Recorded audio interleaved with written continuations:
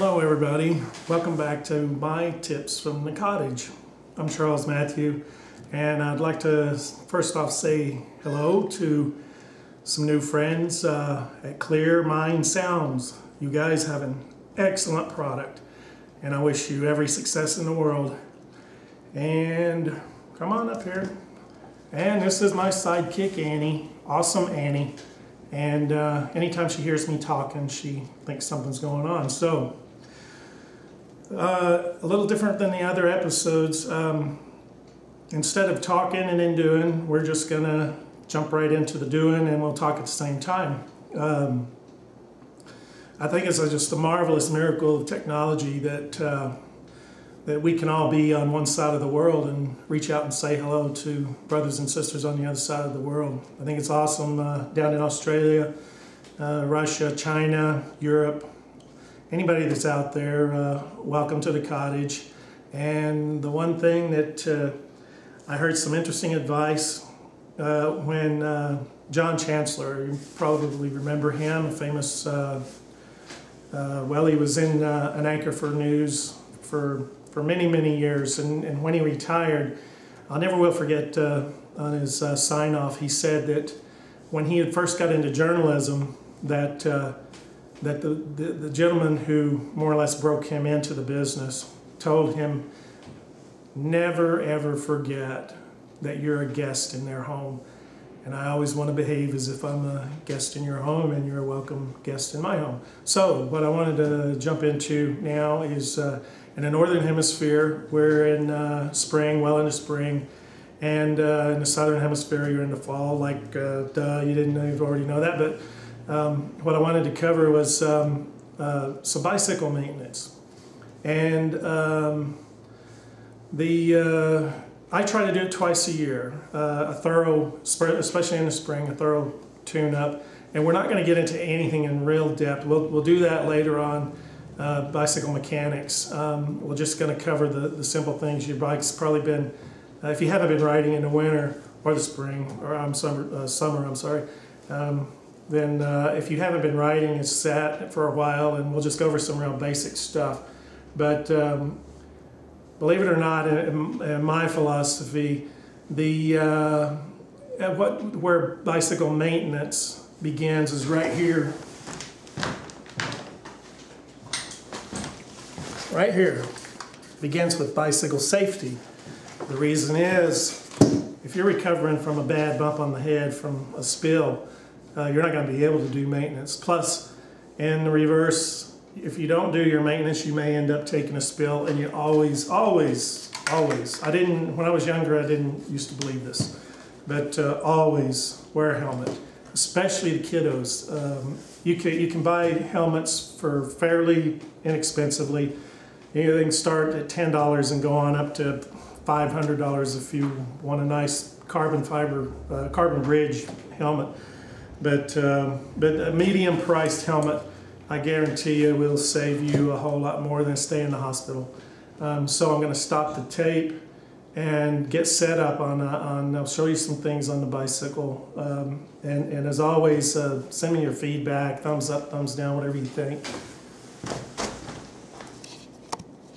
Okay, we're here in the lobby because this is going to be the simplest way for me to show you this. Now you don't need this, you don't have to have this. I did bicycle maintenance for, well, just a long time. I'll leave it at that, without one of these. But this, okay, this bike stand here, for reasons of simplification, it's just easier to show you on one of these. You can buy those anywhere from, I think you can get them starting. If you can catch them on sale for $70 or $80, and then it's like anything in bicycling is like any other sport or any other hobby. You can spend as much as you want, but you can get some very basic things, some very basic tools and devices, and not really spend a lot of money, especially if you go garage sailing or catch stuff on sale. A lot of the bicycle catalogs through the mail, they run sales. Watch for clearance stuff. Anyway, okay, here we go. One of the very first things, this is our bicycle stand here, and I'll show you on a couple different bikes, but where you want to begin, I would say, is with your checklist is a very basic thing, is tires, the condition of your tires. Around here where I live, we have an excellent variety of cycling, and there's not a lot of people out here that do this. We have all-terrain, we have hills, we have straightaways, and when I say straightaways, I mean it's like 300-kilometer street you can go if you want. Right close to here, I have several treks that I go that make a perfect 100K, 100-kilometer, 63, 62, 63 miles, something like that. And in the height of my cycling in the summer, that's what I'll be doing, probably every other Saturday. But anyway, okay, start with the tires. Check your tread. You want to make sure that you're, if you're an avid cyclist, you know you can wear these knobbies down to the very tread, the bare tread, and even have some strands showing. But check the condition of that. And the simplest thing, and probably one of the most neglected, is tire pressure. Now that's a 29er, what they call a 29er, 29-inch mountain bike. And what you will always find, if there's any question in your mind, you will always find, let's see if I can find it here, you will always find a tire pressure, and it's you may not can see it in this light, but right in here, it tells our tire pressure 40 to 65 psi. And then it gives, of course, a metric equivalent, 280 to 460 kilopascals, I think it is. Anyway, make sure your tire pressure is right. Not only does it make the ride more comfortable, your tires will last longer. It's much safer. Now, I'll just quickly say, we were talking about safety.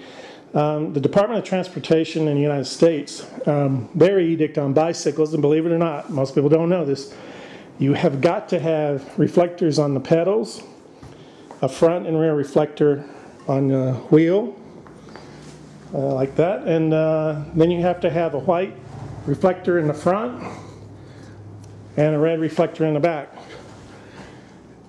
A minimum. Now this is the minimum that they dictate, and of course I have a light too. Never ride at night without lights. That's also against the law here in Texas.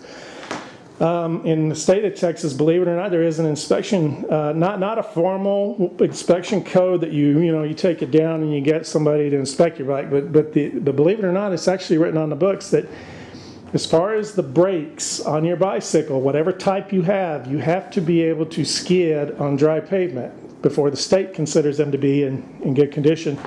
And well, that's just a good rule of thumb anyway.